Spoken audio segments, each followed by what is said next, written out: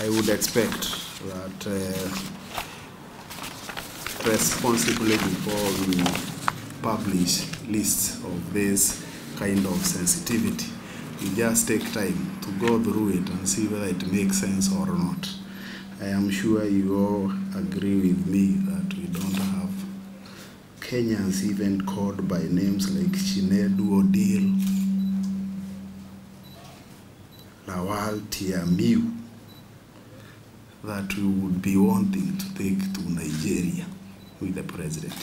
And therefore, the mere fact that even the person who put this would not even go through it to see that it's being cooked